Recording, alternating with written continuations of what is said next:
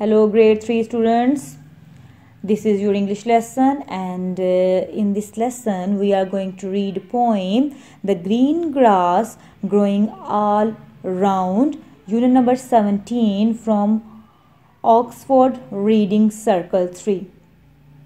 So we start our lesson. Students, the poem The Green Grass Growing All Around is an Appalachian folk song that was first noted in 1877 in nursery rhymes and country songs. Today it is a popular classic children's song and a good example of cumulative song. So we read this song together. There was a tree stood on the ground, the prettiest tree you ever did see.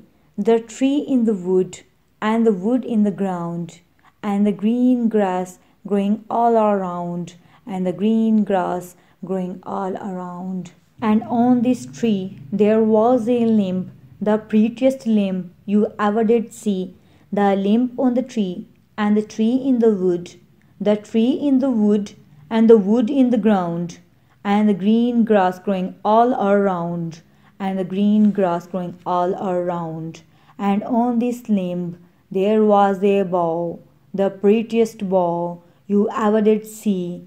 The bough on the limb, and the limb on the tree, the limb on the tree, and the tree in the wood, the tree in the wood, and the wood in the ground, and the green grass growing all around, and the green grass growing all around.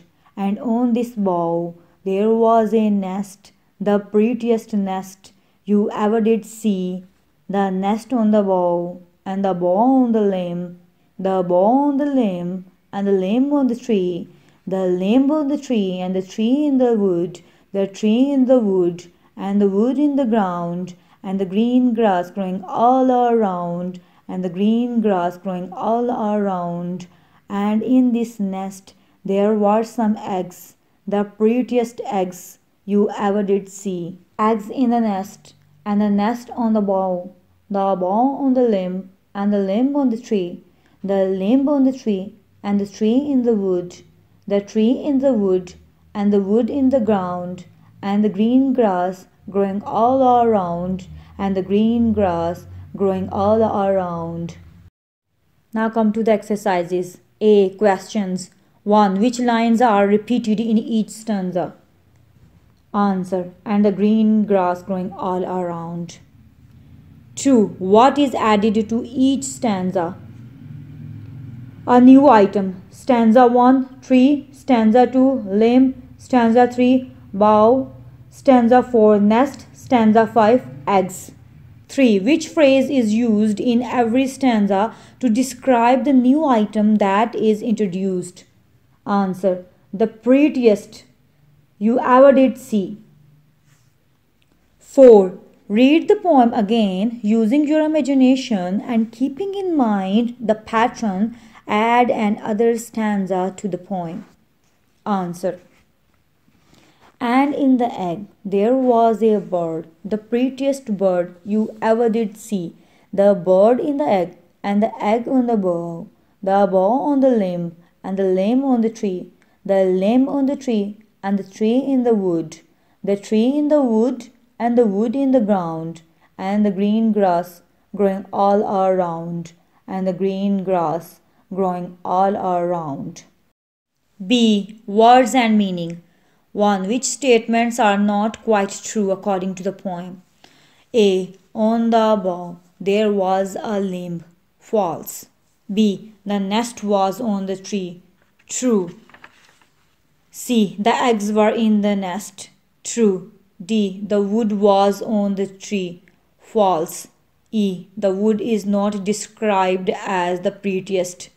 True. 2. Which is the odd one out in each of the following? Give a reason for your selection. A. Arm, because it is not a part of a tree but of a human body. B. Van, because it has 4 wheels and an engine which the others don't have. C. Iron, because it is not a color. D. Cushion, because it is not a covering.